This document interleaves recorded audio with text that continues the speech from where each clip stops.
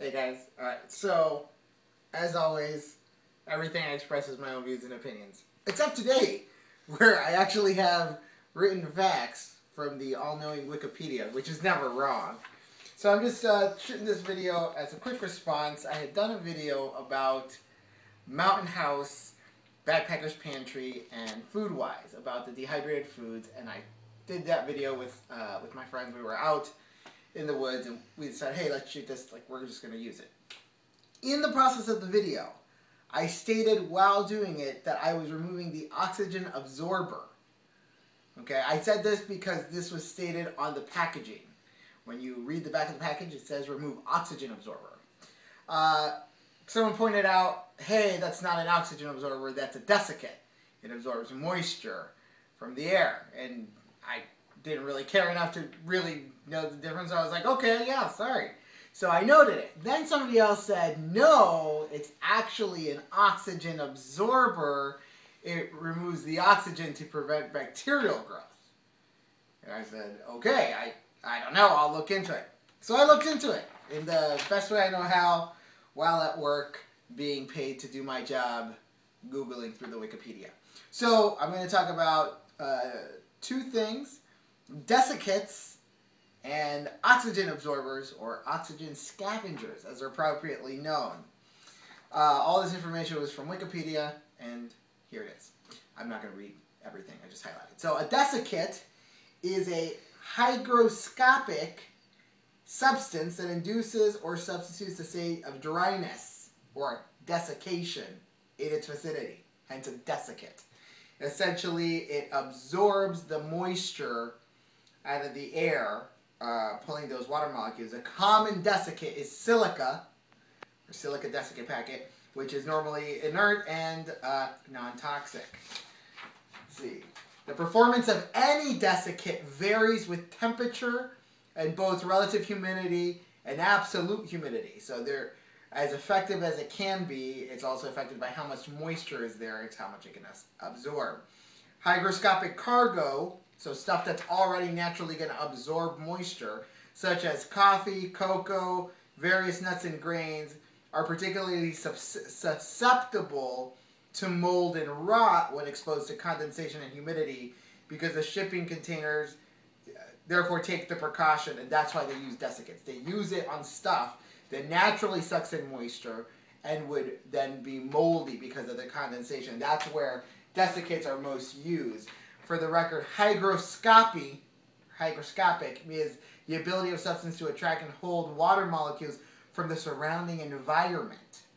This includes any like cellulose fiber, cotton, paper, sugar, caramel, honey, glycerin, ethanol, methanol, diesel fuel, sulfuric acids, methamphetamines,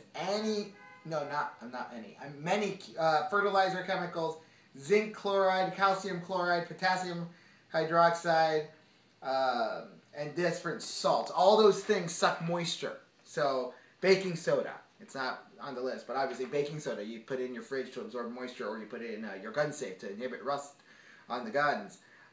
This should be not confused with the opposite, called humectants, which are used to humidify the air. That makes sense. The most common desiccant out there is silica. It's a granule, porous form of silicon, not silicone, which is a synthetic material used for women's breast implants. It's silicon, as Silicon Valley, which is a naturally occurring element that's used in electronics. But it's a byproduct of it. And it's naturally occurring, it's purified and turned into a granule form. Silica is commonly encountered in a bead form. It's been naturally around since 1640, and it was used in World War I as along with charcoal as a gas mask to absorb chemicals. In World War II, it was used essentially for keeping penicillin dry and protecting military equipment. There's 3 kinds of it. You can go look at that. Essentially, silica works because it has a high surface area, around 800 cube million grams. I don't know. Science words there. What do I know?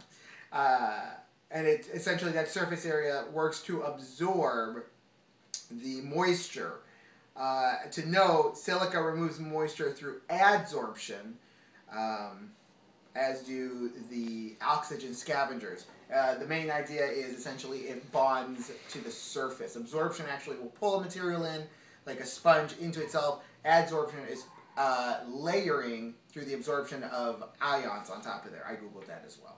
I'm not that smart, but I am good looking. Cat litter. Silica is used in cat litter. It's used in desiccants. Essentially, also, silica can be hazardous, though it's non-toxic, non-flammable, and non-reactive in stable stages and ordinary usage. Combined with chlorine, trioxide, and a bunch of other stuff, it can become very dangerous. Interesting. As opposed to a desiccant, there's an oxygen scavenger, which is the O2 thing I was saying. It's an oxygen packet, which is what's used. I contacted Mountain House, Backpackers Pantry, and Foodwise. I sent them an email. They responded. They use oxygen absorbers, an oxygen packet, which essentially is it removes or decreases the level of oxygen in a package and is used to maintain the product's shelf life. So these are things that to extend it, so to prevent oxidization of things. So the mechanism essentially is actually through absorption through alkalis, iron, and salt. Sometimes activated charcoal is used, and they absorb other gases as well, and they prevent products from developing odors. Iron oxide is actually iron oxide is the most common one, but for it to work, there has to be a relative humidity of 65%. So you can't use a desiccant and an oxygen thing because there wouldn't be enough humidity from the desiccant sucking it out. The oxygen absorber would not work. Let's see. There are ferrous, so metal-based ones, that sometimes cause sulfur kind of odors and stuff, or aluminum compounds, and then there are non-ferrous ones like sodium hydrogen and carbon, or carbonates and citrates. A big note, the most famous oxygen absorber that people know and use is hand warmers. They work activated by, contains cellulose, iron, water, activated carbon to evenly distribute the heat. And it reserves some water moisture in there and salt. And so they produce heat. They typically last from 1 hour to 10 hours.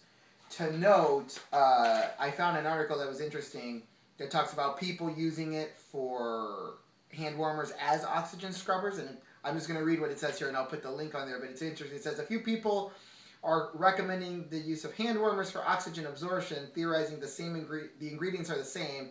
However, this is akin to using a toilet plunger as a baseball bat. They're both wood. So yes, technically, it works somewhat the same, but not work as well. It's simply not meant for that. So you can buy oxygen absorbers online. They're a little pricey if you're going to use oxygen absorbers to preserve vegetables or freeze-dried goods. So Mountain House freeze dries. Part of that process, I believe, is also using dry ice to displace oxygen, and then the oxygen absorber will absorb any leftover free-floating molecules. So there is a difference. If you're going to do something, look into what you're preserving. So obviously, certain foods need less moisture. So jerky packets use desiccants because they want to stay free of moisture. Food-wise is using oxygen absorbers to remove oxygen. So you can Google that and look into it. Try to use the right thing. Don't use hand warmers except to warm your hands. That's all my personal views and opinions. This is a response to some people. Hope you guys appreciate it. Leave me questions, comments, and or concerns. Have a good night.